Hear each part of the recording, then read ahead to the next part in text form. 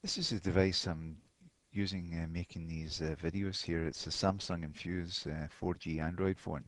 Um, just want to explain when you should use the back button down at the bottom here. This one right here, I can zoom in and show it a little bit better to you. So you scroll down, you see you've got the home button. Here's the back button.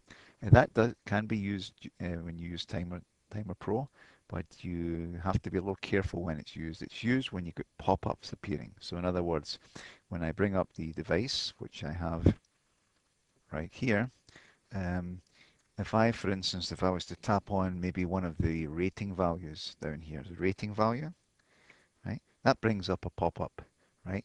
And the only way you can close this is by actually using the back button that you see right here to get rid of the pop-ups here. So if I tap that, it disappears and goes away.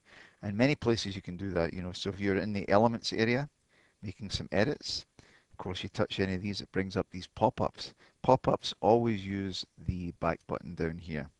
However, if you're in like here when there's no pop-up displayed and you hit the back button again, it actually takes you out of the program, right? So you have to be a little careful there, and there's really nothing we can do about this because the Android devices are multitasking.